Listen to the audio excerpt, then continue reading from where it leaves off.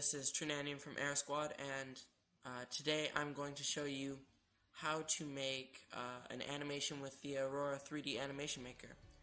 So if you haven't seen my last video on how to get it, that would be a great thing to look at, as I found out how to get the full version for free. But yeah, so let's start out. So you can start out by selecting an animation, so that's sort of the easy way to go. It already does something. Or you can start out with like text or anything. For me, I'll probably just start out with nothing, and I'll pick right over here. So let me think. I'll just pick. Let's see. Let's try HTML5.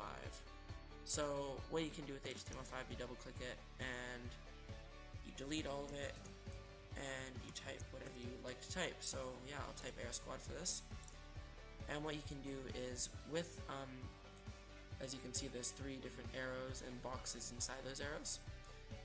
With that, you can, when it's selected, you can change things. So for example, you can change how this one turns like this. You can change how this one turns like this. So that's the red one, sort of up and down. Green one's left and right, and blue one's like side to side. Now if you click the boxes, what you can do if you select it, so if it's selected, you can stretch it out like this, and as you can probably tell with these, you can squish it, stretch it out, and same with this one, squish it, stretch it out. Now to move it, it's quite easy, just go like that, and there's certain commands on the side as well, so you can change the text size, so you can make it go way down there, way far away, or you can make it nice and close. So I'll just get to look nice, so I'll go like this, maybe something like that. So that's looking pretty good. The next thing that you might want to do is you might want to add some color. So we can quickly add some color to this thing. You can go to the side, text outline. I think I'll start with the text. I'll make it blue. Text outline, I'll make it like, how about,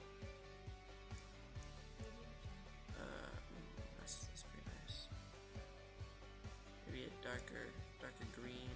Who knows? Maybe even like purple. Let's try purple. Ooh, I like purple. It's pretty nice.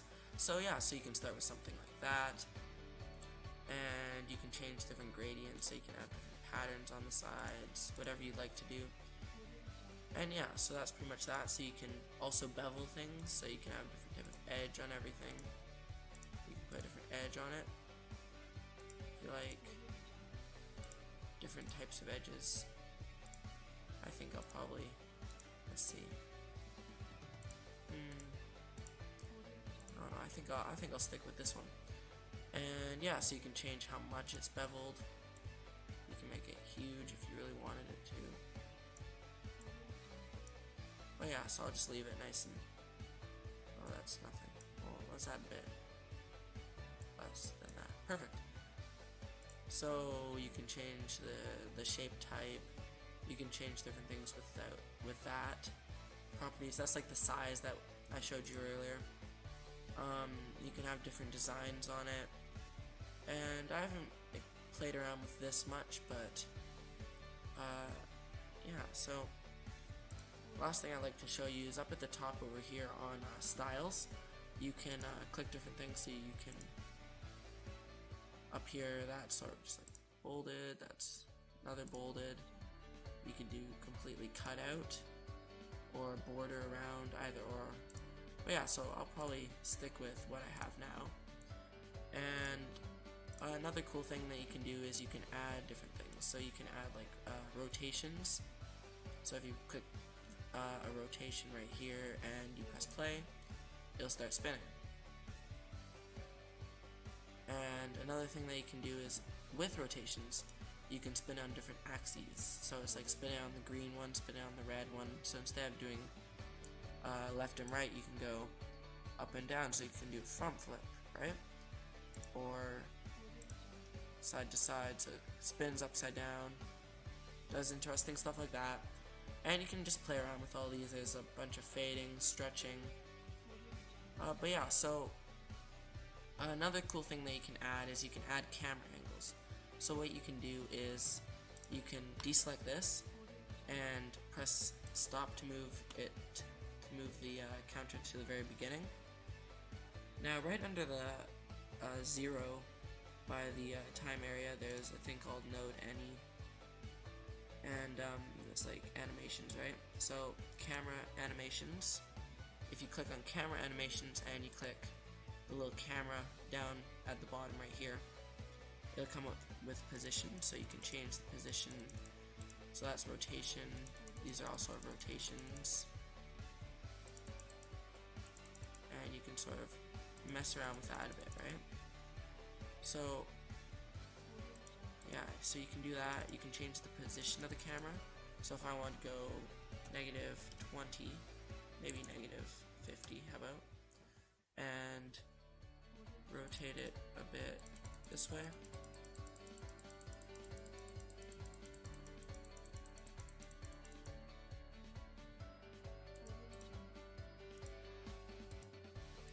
You can change it so the camera's closer up. And if you want to go like really far away, you could go 200.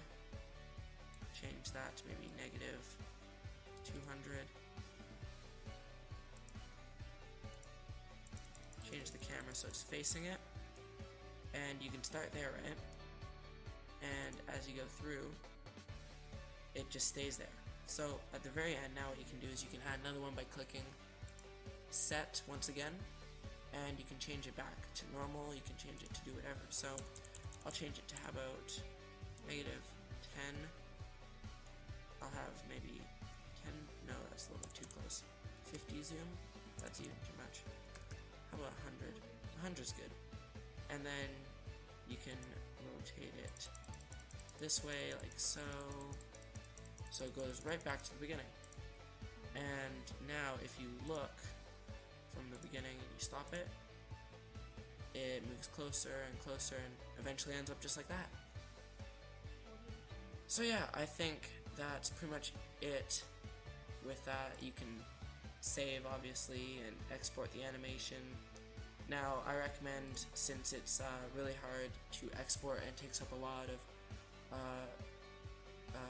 of your computer's CPU, what you should do is have nothing else running at the same time, and I'll just decline that temporarily, but have nothing else running, and that should really help you a lot for your speed and quality of your animation.